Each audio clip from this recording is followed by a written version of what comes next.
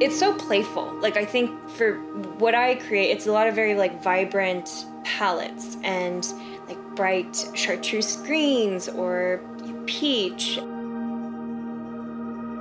I actually recently got back from a trip to Korea. It was more than a decade since I've been back to Korea, which is where my parents are from. 친구. 친구. 친구. 네.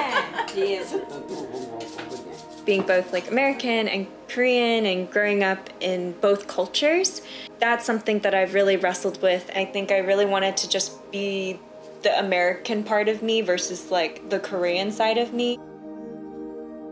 Part of that healing journey has actually been using art as a way to express and to honor that part of my identity.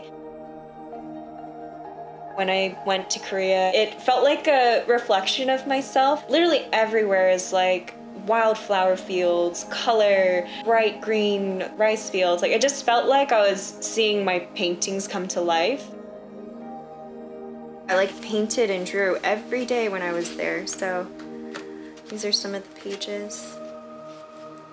I drew a lot of the things that I was eating or experiencing. So like the first couple weeks I was there, it was fig season, so I was eating a ton of just fresh figs. A lot of pages here of places.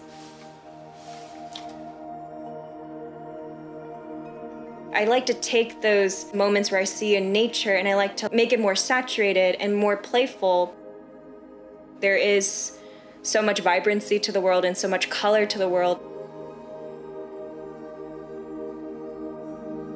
I was going on a run one time and it was getting really hard. I just really wanted to give up. I was like, I'm done. I'm not a runner. I can't do this.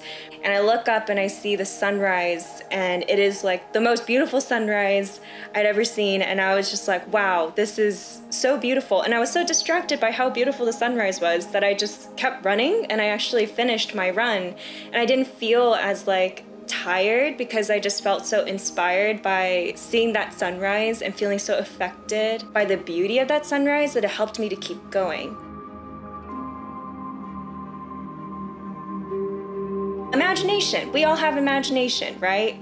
Color is the way I like to express my imagination, but someone else might express it differently. Whatever brings that person joy, whatever inspires one to imagine a beautiful world. Anyone can make their world more vibrant and a more beautiful place, even when reality feels really hard.